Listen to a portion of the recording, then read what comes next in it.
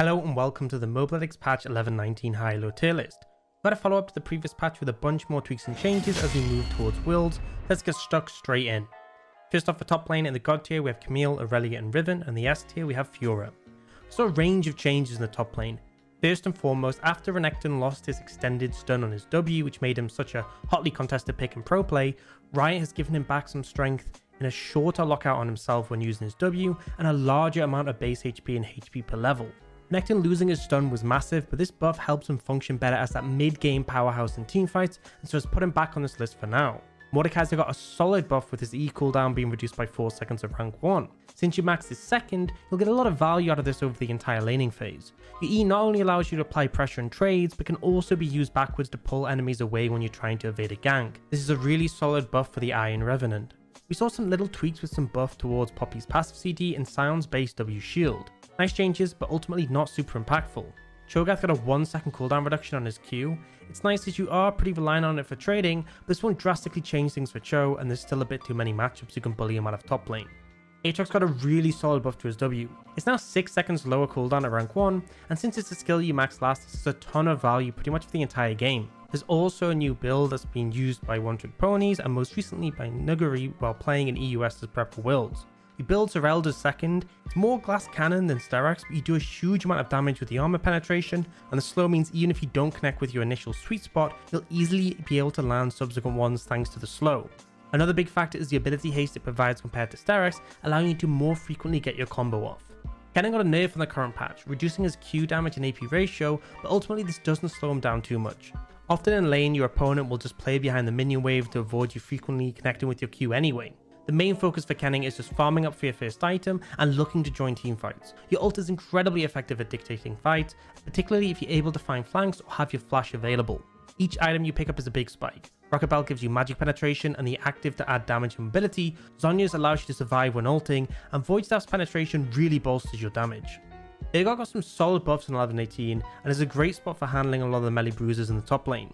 Your shotgun legs do huge amounts of damage, and once you have your W max you can shred anyone who gets in range. Urgot's main issue can be when it comes to team fights against longer ranged opponents, you really struggle to get into your effective range. It's often important to find flanks or have allies with engage to help give you time to get in position to wreak havoc. Your ult is a massive tool, not only for finishing targets, but also the AoE fear can dictate fights when placed well.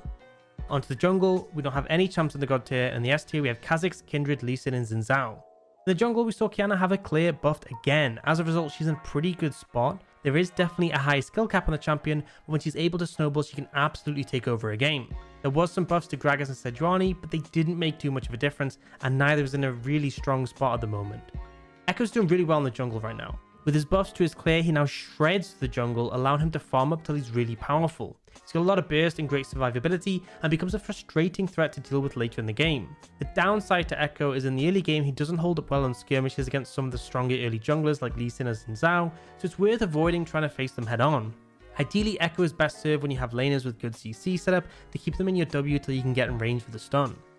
Thanks to the clear buffs, Talon is on par with most junglers right now. The big strength of the pick in the jungle is the insane mobility that allows you to find gank angles on the level of Rek'Sai, going over walls and avoiding commonly warded spots to get behind your targets. The optimal build at the moment rushes Gore Drinker as you still do more than enough damage to one-shot squishy targets, but the extra bulkiness combined with how slippery you are makes it extremely difficult to take you out. Ideally, you want to use your E to find flanks or different angles into teamfights. Kindred has strong early skirmishing from her base damages in 2v2s and 3v3s, and is really potent at bursting down a single target and finding a swift numbers advantage to win out the fight. You do struggle with champions who are able to get on top of you easily, as your ideal play pattern is to kite your opponents with your mobility while tearing through them.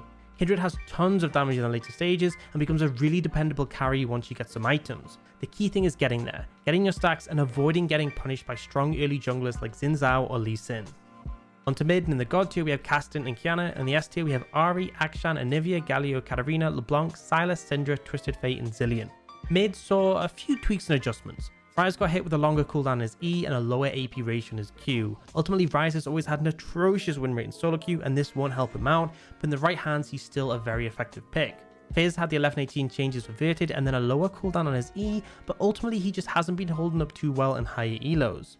Galio and Akali changes are really minor and haven't shifted things up too massively. So first up, Kiana, and she's doing absolute work in the mid lane. Her skirmish potential is hard to match and she has an insane amount of burst. At the moment, the popular build is to rush Youmuu's Ghostblade. Since it was buffed, it gives a bunch of great stats for assassins, but also the out of combat movement speed makes it even easier to roam to side lanes to apply pressure. Kiana is great at joining fights late as you can easily clean up low health targets, and when it comes to team fights, her ult can easily dictate the outcome of a game. Baron and Dragon Pit are particularly vulnerable to her ultimate as it loops around and hits pretty much everyone who's around there, which is ideal for contesting around those objectives. LeBlanc is just a really powerful pick at the moment and easily blindable. There are counters, but they're not being utilized effectively, and she's been able to wreak havoc at higher ranks. LeBlanc is incredibly effective at setting up picks as you can dash in and land a root, which allows a jungler to easily follow up. This threat on the enemy mid laner means LeBlanc can easily gain control of the lane and look to roam to the side lanes and threaten dives. LeBlanc spikes hard in the mid game and once ahead has the burst damage to easily pop squishy targets with pretty limited counterplay. Akshan is a monster at the moment. His dueling power is hard to match and as a result he's often able to snowball the game out of control. Ganking him is incredibly difficult as his E is a great tool to get away when used effectively. Once Akshan has control of mid, he can use his W to constantly threaten side lane pressure, and he's really hard to track thanks to his infinite stealth. In the later stages, Akshan functions as an AD carry and scales incredibly well, able to shred targets, and should he be able to get a takedown, then he can revive his allies. This is really frustrating to play against, especially when he's able to revive a top laner with TP who can just rejoin the fight. On to AD carries, in the God tier we have Draven, and the S tier we have Ashe, Vayne and Ziggs. AD carry saw Varus receive another nerf to tone down the power we've seen him have in pro play. At this point he's really starting to struggle in solo queue and his win rate is plummeting. Other than that, we didn't actually get any changes for AD carries in this patch, so let's move on to the highlight picks. Vayne's place in the meta comes from ability to handle the short range bruisers who are causing havoc at the moment. The laning phase can be underwhelming due to the fact you don't have any abilities to help push the wave in or trade outside your auto range, but once you start to get items you'll be able to take over games. Vayne's presence in a teamfight has to be respected, and often if a game goes late enough she can single-handedly claim victory for a team. Draven is monster strong at the moment. He keeps getting buffed despite already being a solid solo queue pick. He's able to outtrade almost every AD carry in lane on the back of the massive damage boost his axes offer, and if he's able to snowball he can just 2-hit squishies.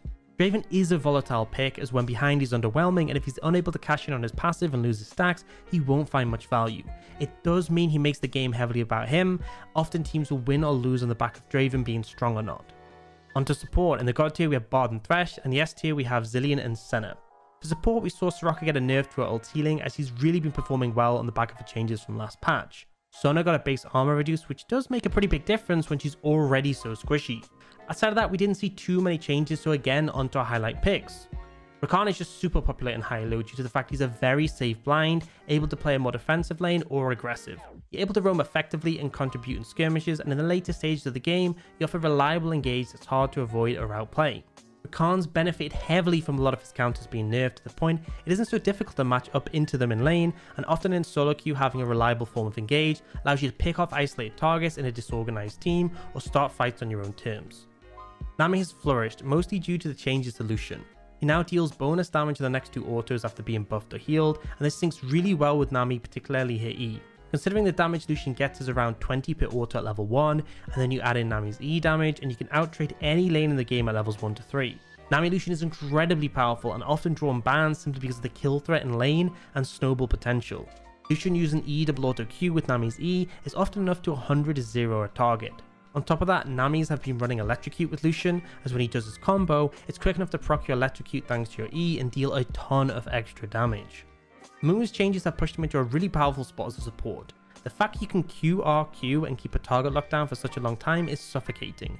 Your laning is powerful on the back of your 2 charges of Q, providing good lockdown and engage potential, and with your ultimate you're really effective in skirmishes and teamfights. A really powerful strategy is to rush Anathema's chains. If you place this on a high priority target, it'll reduce their tenacity, and the critical reason this is important is it increases the CC of your Q and R combined to over 3 seconds, which is the same duration as your Q lockout.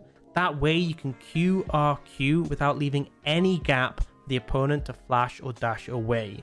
This will get messed up if the target has Merc Treads or Tenacity and Runes or Cleanse, but it's still a great way to extend your CC, and often the enemy AD carry isn't in a position to take passive Tenacity, and if their Cleanse is burned, you can easily remove their ability to play. And that's it for this patch. Hopefully this has been helpful in getting you up to speed on the meta. If you're interested in seeing the full low elo and high elo lists in one place, including C and D tiers, then head on over to mobalytics.gg where you can get even more info including counters, builds, tips, combos and more. Everything's just been revamped, so be sure to check it out. See you next time, and thanks for watching.